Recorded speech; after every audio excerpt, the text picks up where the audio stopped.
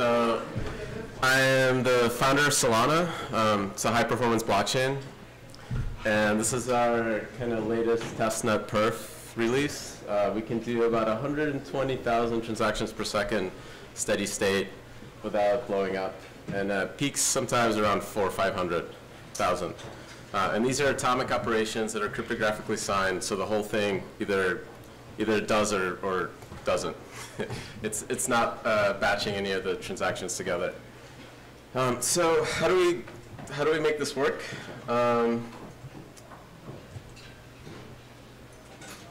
This talk is actually about security, but I can give you guys a brief intro about how everything works. So the basic premise, or our basic innovation, isn't in the consensus layer at all. It's introducing a verifiable delay function into the ledger data structure itself. So a ledger, like every append-only ledger, just like proof of work, it's a forking data structure. So this data structure gets split up and is created all over the place by everyone that's trying to compete to append to it. So when you add a VDF into this data structure, it kind of starts acting like a water clock. So imagine water dripping and data rising. In a similar way, this VDF grows a proof of time passing in every branch and every partition of this data structure before consensus. And this sense of time becomes a synchronous clock for the entire network. So when you have a synchronous clock, you can solve a lot of distributed systems problems that have been solved like in the last 40 years. So using this synchronous clock, we can simplify messaging overhead when we need to actually reach consensus. And intuitively, you can think of it this way. Imagine if I send messages to everybody in this room, a bunch of messages, they all arrived out of order. If you can actually put them back together in the same order, and you can trust that order of events, and more so, you can trust the timestamps in those events and get a sense of time in the network when all those events occurred. You can do that without witnessing them directly by just looking at the timestamps. And you don't have to talk to each other. And you can come to a conclusion about the state of all the active nodes in the network without actually exchanging any information between each other. And then you can optimistically say, hey, this ledger looks okay, I'm going to vote on it. And then you can observe your vote in the future version of the ledger and keep rolling this append-only system. So given all that, that's how it works. Basic premise, it's all open source code, Apache 2.0, so please steal our code, fix our bugs. And I will be talking about some of those bugs. So this topic is about security. So I spent most of my career working on mobile operating systems. If you guys ever had a CDMA flip phone, like a Motorola Razr, they ran this OS called Brew. I was a core Brew kernel developer.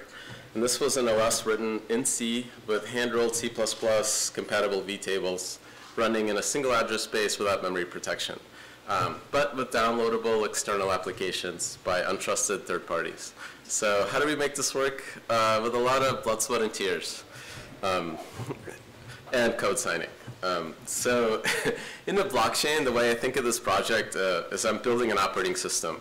The actual state of the chain, like the state machine, that's the kernel. That's what we want to protect. But we also want to allow users and applications and everybody to interact with it. There's a lot of interesting challenges there.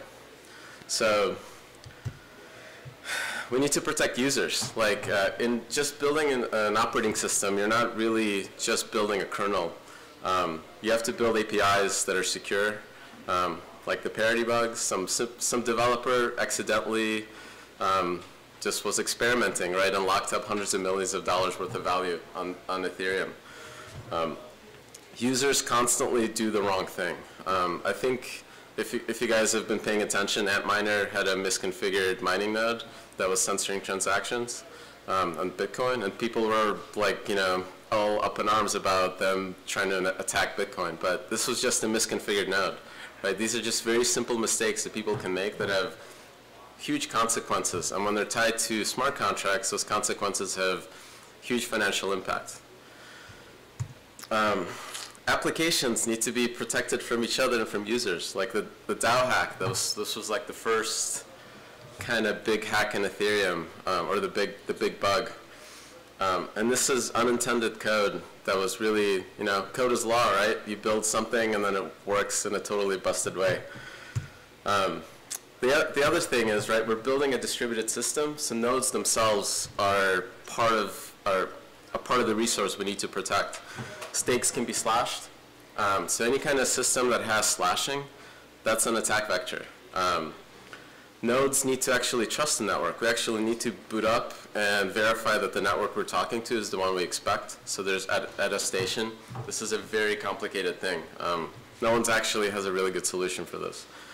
Nodes have to be protected from DDoS. There was again, recent Bitcoin bug that could have created a denial of service attack if the miner wanted to spend $80,000. Which is, if you're shorting Bitcoin, might not be a very large amount of money. The network itself, it's a distributed system. We need to actually protect it from partitions. So the consensus mechanisms actually have to come back together, no matter what we do. We're building a proof of stake system. As far as I'm concerned, these are all still unproven. So there's a lot of challenges to actually decide like what choices we make, right? And like how those will have impact later on and whether things will actually work. There's a lot of still technical problems to solve. Also, right, we're building an economy. I'm not an economist, and I'm an operating systems engineer. How do we balance all these things, especially in stake-based systems when there's voters, and voters are typically apathetic?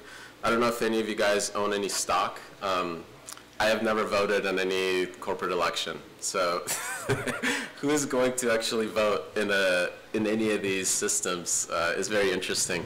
I think EOS's approach, while on the outside looks quite broken, 21 validators, right? It's not a decentralized like system. I can only keep track of maybe 20 things in my head at a time. So simplifying it to a set that a human can actually manage in their brain, I think, is a interesting design choice, because we're still bound in all our design choices by what humans can do. So I don't know if you guys looked at our GitHub or followed any of the instructions for this thing, but we're a fast developing project. We've been open source from day one, so the state of the code base is what it is. So it's fast, and there's a bunch of attack vectors. So I'm going to go over some of the theoretical ones and then show you some actual ones. So this one is like in my compiler course, like back in, I don't know, year 2000, this will date me. This was something my professor talked about. So this is called the Ken Thompson hack. So this was a 1984 ACM Turing Award speech. He talked about the worst virus you could build. And this is a virus injected into a compiler. The compiler knows it's compiling the target function of the virus. It knows also when it's compiling itself. So the source code for the compiler thereafter does not contain any evidence of the virus. So imagine you have a compiler, you're targeting our blockchain. We're building in Rust. There's only one Rust compiler, right? Somebody can inject this particular vector. Rust is built with itself. The next version of Rust does not contain this virus, but the output always does. And it would be extremely hard for us to even detect this. And this virus could effectively, like ignore a particular public key when it's doing cryptographic verification. These kind of attack vectors were all theoretical in the 80s, but because we live in this distributed economic, like, new world, I think people are going to try them, so it'll be exciting to see what happens. So some other attack vectors. I think the famous one by XKCD is the $5 wrench, simply bashing somebody over the head until they give you the private key. But I think a much simpler one is a bored AWS employee that's like, all these nodes that are running in AWS are all part of this blockchain, and it looks like the whole blockchain is being hosted in AWS. I wonder what will happen if I push this button. All the code is hosted, or majority of it is, for us at least, is hosted on GitHub. So a board employee there could also inject something, and we would almost never know. Git does provide some defenses against this, but oftentimes when I do a pull request, I just hard reset because I don't want to deal with whatever messages it gives me. The other interesting thing, blockchains, right, are a virtual machine that are all executing the same instructions, probably in the exact same order of operations. So rowhammer is an attack where you hit the same memory location over and over and over again until you change a memory location that's physically right next to it. So this attack can actually go through a hardware enclave depending how these enclaves are designed. So if the physical memory is actually next to each other and I post a contract that hits the same memory location over and over, causes a flush and a write, this could leak over to the state that's right next to this on all the machines that are doing this verification. Right? Think about it, like this one attack can leak and corrupt code in physical memory, and all the computers are supposed to be doing this decentralized verification and validating things. So when all of them sign the state, they all sign the same corrupted state, and the sync goes on, and nobody notices until they realize there's extra money in somebody's account. So I don't know, did you guys follow README or any of the instructions? If you actually go to my fork, there's kind of all the answers are there, but you can do that later, kind of go through them. So the state of where we're at is we have a very simple gossip implementation for our network. Are you guys familiar with what gossip is? Gossip is a protocol that's used all over, I think every blockchain probably uses some version of it. For us, we're UDP-based, written in Rust, so we're not using libp2p. But our protocol is very simple. You have a table, which is a map of public keys to node structures. You have an index of when this table was updated, how many times it's been updated. And you have a list of when you updated a particular public key. And you also have a list of when a remote node told you that they updated something. So when you exchange messages, you simply say, hey, remote node, last time I talked to you, you gave me this update index. Give me all the stuff you've seen since then. So it reduces the overhead of how much data you need to broadcast between nodes to just their latest. And when you roll up to the latest, you can kind of squash all the other changes. This all works, except that these messages should be signed. So if they're not signed, when you ask the remote node, hey, give me information about everybody else that you've seen, they can lie to you, right? So they can simply munch the data to kind of monkey with you, or they can just give you a totally different view of the network that they want you to see. And then you'll start talking to them. So this goes back to the kind of the network attestation problem. So there's a big to-do there. These messages should be signed and go through the GPU pipeline for spam filtering and stuff like that. So that's not implemented. So what you can do with our testnet right now is you can actually munch this data and point it and misconfigure it and kind of take over the network. This is a very simple attack vector, but it's kind of fun because you can actually see it working. So is that at all visible?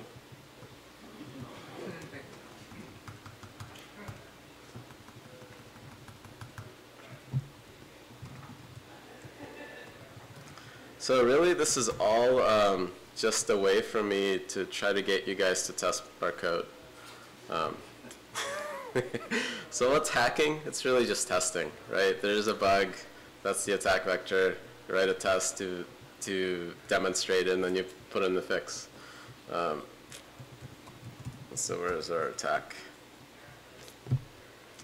So in this test, we spin up kind of a network of validators, and this is all within your local machine. So you can build your own testnet and your own machine, and then you can start manipulating the data structures that are distributed in this testnet. So after you boot up this network, you can create what in my test code I call a spy node, just a gossip node that connects to it and discovers the network. And then you can start injecting invalid states. So when you do this, you get to see that the network doesn't converge, that transactions can effectively start failing because the data that's being replicated is pointing to a dead port.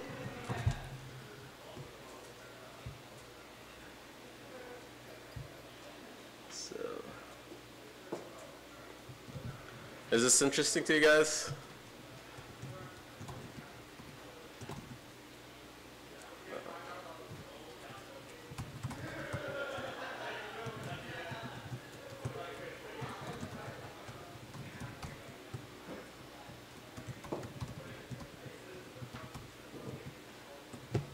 So you can configure how many nodes you want to run.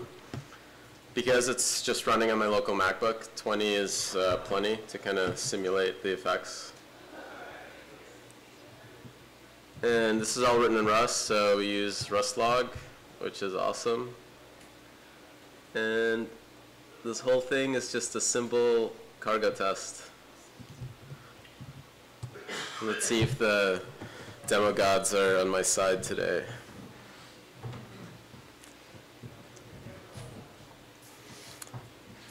So right now this is uncommented, so we should actually see this thing run and converge and do the right thing. And all this test is doing is simply sending some transactions, signed transactions to a node and verifying that the balances are what you expect. And when you uncomment the attack vector, you inject some invalid data. This data gets propagated through the network through gossip, and you will be unable to see the balances actually propagate. And that's a very simple way to host the network. So.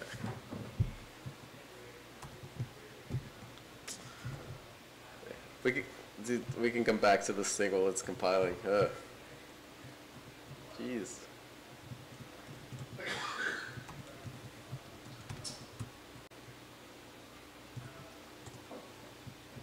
Oh, that's funny.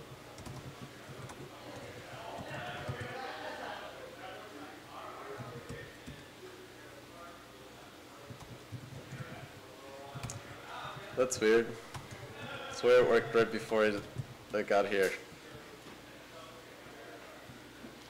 I updated the compiler. So yeah, I ran a Rust update.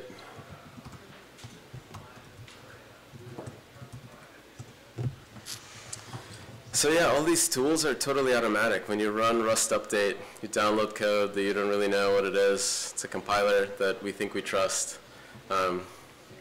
It's kind of interesting. And it is an awesome language, but it is the only compiler that there's only one implementation of Rust. So it is very easy for somebody to inject a specific attack vector on projects that are using just that compiler. And building a high-performance blockchain, we actually have to make design decisions for performance first, which means complexity. So when things get complicated, they're very hard to port. So I really honestly suspect there'll be one implementation of this. And that means that there's only that attack vector, right? It will always be open because there will probably only be one implementation of Rust. So what this thing is doing is just sending balances around and then verifying them against a node that's part of this spun up testnet.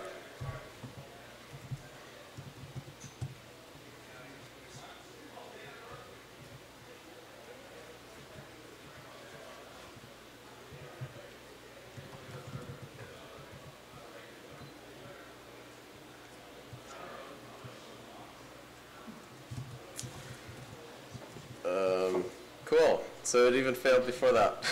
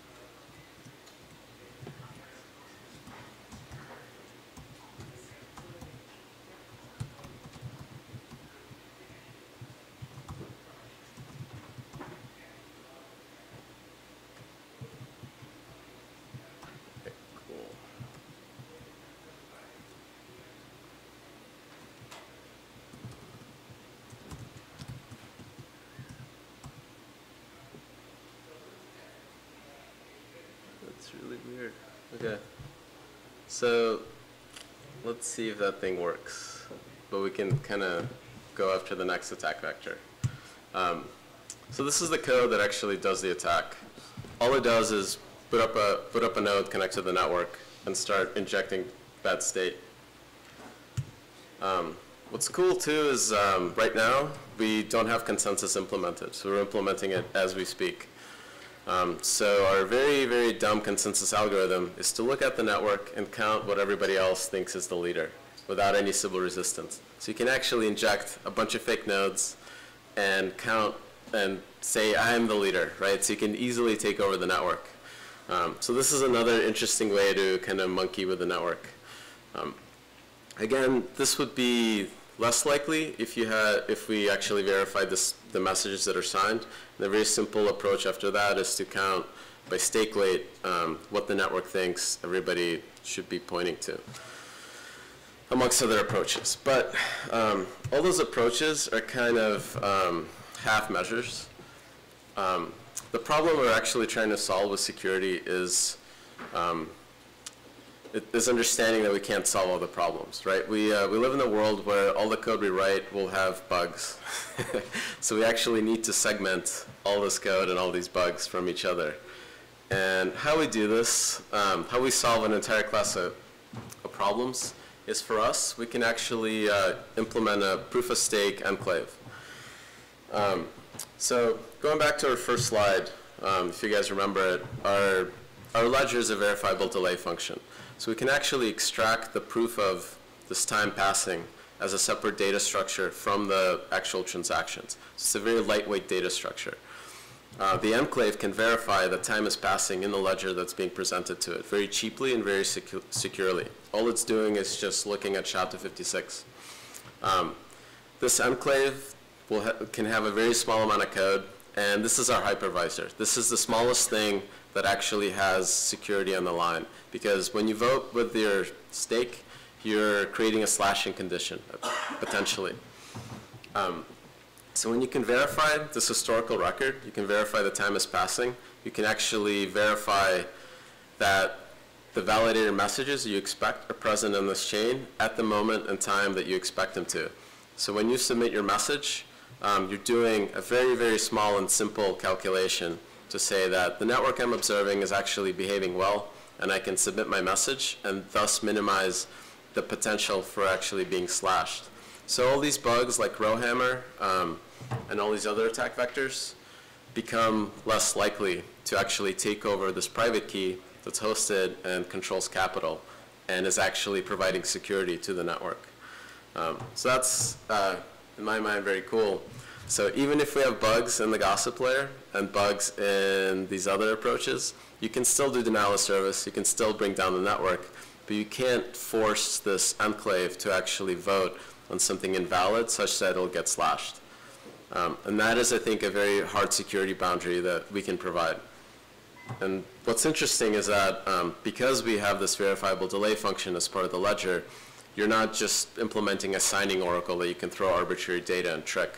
This thing can actually verify that the chain that it's signing on is valid and succinct and is derived from the rules of consensus. Cool, that was it. You guys have questions? They're very quiet.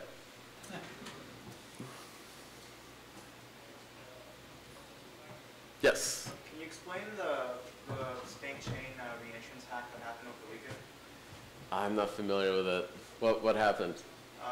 There was an unupdated state within a state channel which caused a recursive function to allow them to remove the Ethereum and Boost coin from their state channel. Oh, interesting. It's similar to DAO. Yes, there's a whole other set of problems with doing any kind of cross-chain or state channel solutions. Because you have there's no way to do attestation of between chains, right? So you have to kind of trust the setup. Yeah, that's like something I haven't even thought of yet. Anyone else? Go ahead. Yeah, so the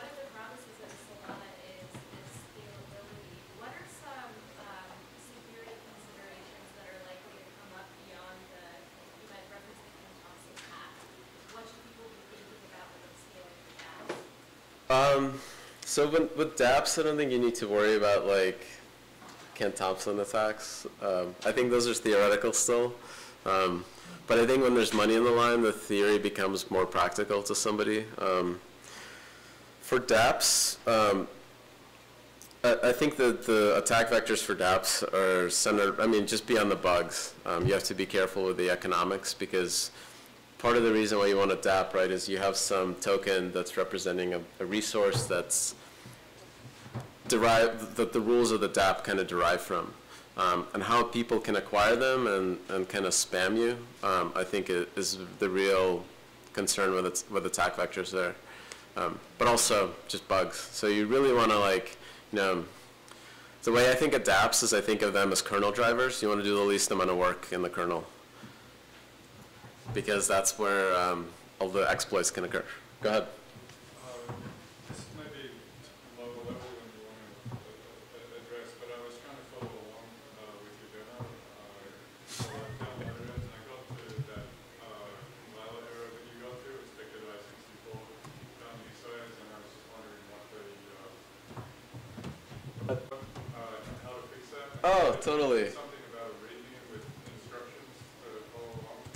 Yeah, And I wasn't sure where to look for that. yeah, so there was like a Rust update in the middle of me working on this, I guess. So all you need to do is do as I-64, and that's a cast. And it's cool because it's Rust, it's a safe cast, so it actually will verify that it'll fit within an I-64, it'll throw an exception. Or a virus, because the compiler's been hacked. Go ahead. Oh yeah, totally.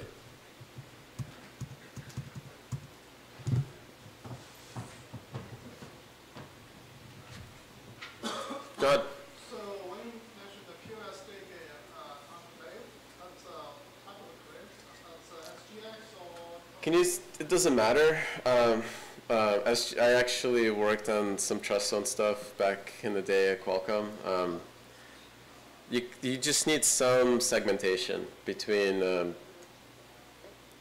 thing that's doing validation and the thing that's actually doing the signing. In theory, you could use like a Raspberry Pi. I think we're working on SGX as kind of the most likely target because it's available in like a laptop. Okay. Yes? Can you use the same PDF that you do in like Algorand, like Cleverand? So I'm an operating systems geek, not a cryptography geek. So we picked the simplest VDF that works. There's a lot of very interesting designs if you guys read up on them. So our VDF is just a SHA-256 loop. It's not actually, I think the technical term for VDF has been expanded to imply an asymmetric verification time between generation. For us, the verification time is over how many cores you have.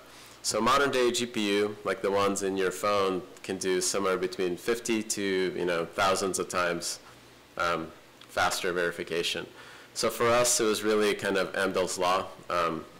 When your 2-year-old NVIDIA card can verify a second and a quarter millisecond, that was good enough. Go ahead. Can you talk a little bit about Rust? Why did you make Rust? So like I mentioned, I spent 12 years working in C. And you just can't do this in C. To have like a structure with a hash map, it'll just take so much work and so many bugs and so many macros. I actually started this project in C, and for about 2 weeks I was making good progress, and then I needed to get some cryptography libraries because I'm not going to implement my own like elliptic curves. So I started thinking about how I'm going to manage libraries in C and like the source code, and it just quickly spiraled into me thinking about building a build system and a package manager. And I said, screw this, I'll try this in Rust. In about a weekend, I was ahead of where I was. So Rust has no garbage collector, so you actually can be memory efficient and you understand what memory you're using. So that is important for any time you're doing performance work. our goal is to actually have Rust as the primary smart contracts language. And we're kind of there. You can build stuff in C, and if you can build a program in Rust that takes less than 512 bytes of stack, you can actually use it. But there's some toolchain work to actually enable the full suite. That still needs to be done.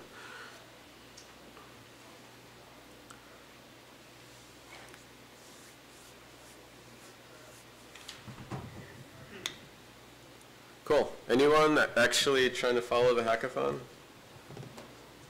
Sweet. But you mentioned something about readme instructions. Yeah. So if you look at our GitHub page, there's a README that covers everything you need to do to actually run a testnet and a demo and actually ping our live testnet and see your transactions there. And I was hoping everybody would do this before they got here, but I suspected that, it's a conference, right? Go ahead. Yeah, there's something in the instructions about opening meeting keyboards. Can you point us to some resources for how to do that? So if you run the demo locally, you don't need to do that because I'll just use localhost. But if you're trying to run a validator node, you need to open UDP ports and kind of poke them through the firewall. So I'd recommend doing that in a cloud service or something like that.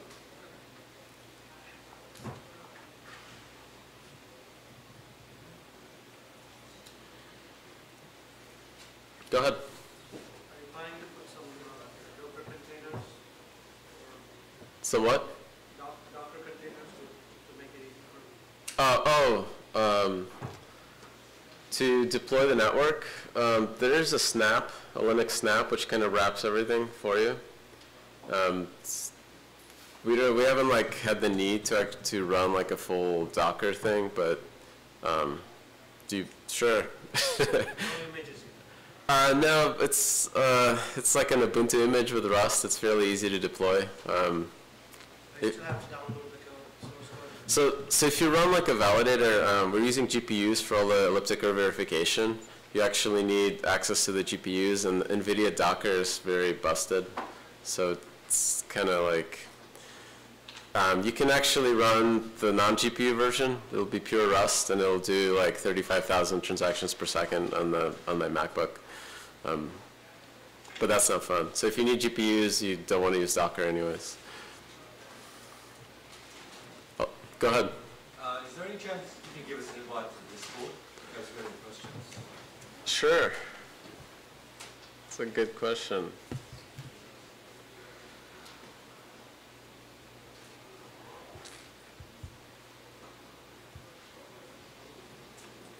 All right, this link will expire one day. Let's see.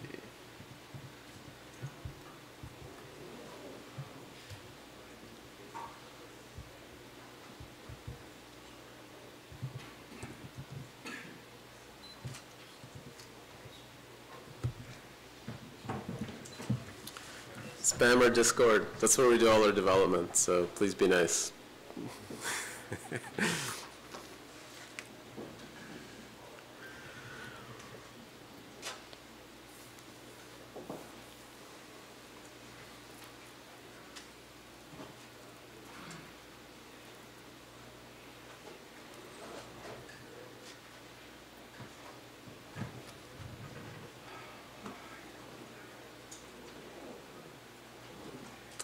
Cool.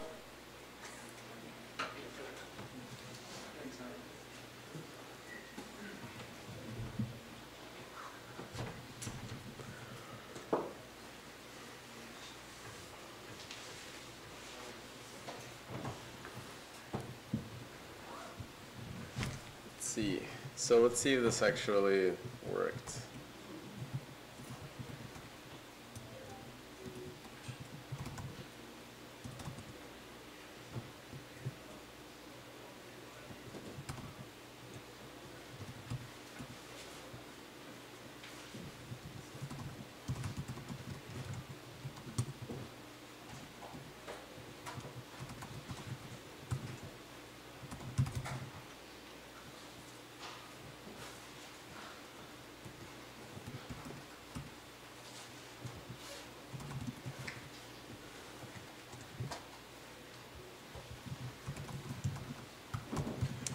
Git reset hard.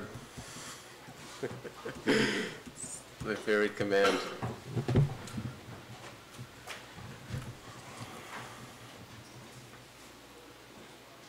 That's all. Yeah, go. While it's running, just wondering, like, what do you see? What are some security concerns, attacks, issues that you see that are not yet happening, and that you would want to protect or at least start thinking about in the future? So like what's been keeping me up is just key management. Like this is like a real problem that. Wallets or? Yeah, it's just like we're all bad at it. Like even like companies are bad at it, and it's very expensive to actually secure a key in cold storage or any kind of storage. You have to constantly do proof that that key is actually still there. And what do you do if it's not? Like if there is like, you know, a neutron hits that like that device and actually like creates an error. Non-electronic forms of storage, maybe? Sure, what if it gets lost? Like, I mean, right, you have to like, you're effectively guarding gold. So there's like a whole chain of people and then you have to manage the people. Like, I don't know what the space is going to do when we actually need to deal with this. I think that eventually people will just use something like Coinbase, but have like wallets that are storing just their kind of $20 worth of crypto, because that's what you can afford to lose. Well, it goes kind of counterintuitive to the whole crypto culture to give up your private keys somewhere. But I know, like, It's a balance. do you do your own key management? I do both. Okay, so Some on exchange, some Yeah. on wallets, hardware wallets. because I worked in hardware, I like don't trust the hardware wallets. Like, you would have no idea, right? You'd have no idea if the self-generated keys were actually like generated with a secure random source. That's not just totally hackable. Like, There are definitely attacks on random number generators. Yeah. as well, so. that would be the easiest vector, and even the company might not even do it maliciously, right? It's just accidental, like misconfigured, like, you know, whatever entropy they're using. It's just so many things can go wrong in that whole chain that I wouldn't trust it. So yeah, bashing your keys and printing out the pieces of paper and storing them in like safe deposit boxes, probably, I don't know. But yeah, I don't have that much crypto, but most of it is in Coinbase, sadly. In terms of like dApps, I think there's a lot of stuff that we haven't really figured out, especially when communicating between applications, how that's going to work and whether those channels are secure and how error propagation will go back and actually execute back in the state in a robust way. As soon as, like, you know, Ethereum is so slow that we put the smallest amount of stuff on it. Like, if we have a fast chain, you're going to start putting more and more things on there, and those things are going to get complicated, and those state transitions are going to get more and more complicated, and it's going to become harder and harder to test. So what do you do when, like, a dApp, like, effectively deadlocks, right? Like, there's just so many things get worse as code gets more and more complex. Cool, thank you guys for coming.